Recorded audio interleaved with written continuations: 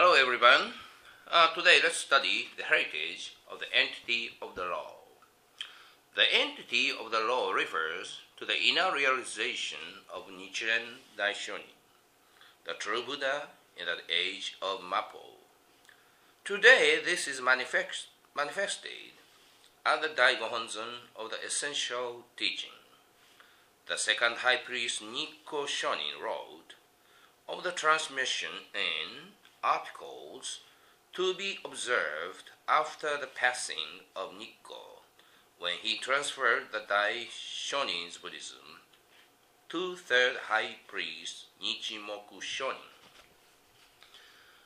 I, Nikko, transferred to Nichimoku the Daigohonzon of the second year of Koan, which was transferred to me.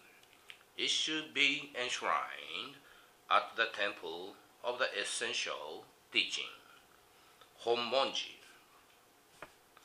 To further clarify, the two transmission documents by Nichiren Daishonin to Nikko-shonin demonstrate that when Nikko-shonin transferred the entity of the law, he likewise also transmitted all of Buddhism and all its doctrines at the same time.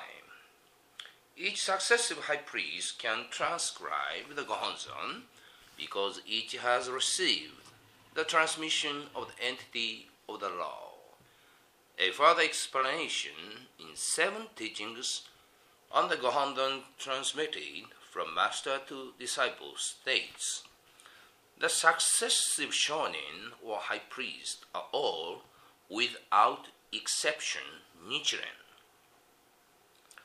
From the standpoint of faith, it is of the utmost importance for us as believers to deeply revere and accept the significance of its meaning, that in the entire world the current high priest is the only person who can transcribe the Gohonzon.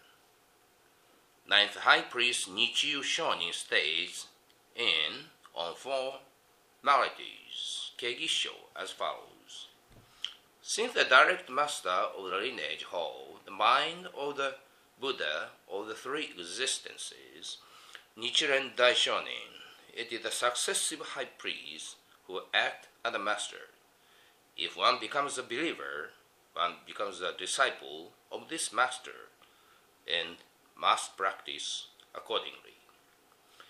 Nichiren Shoshu teaches us that the current high priest, the direct master of the lineage, hold the mind of Nichiren Daishonin and other successive high priests.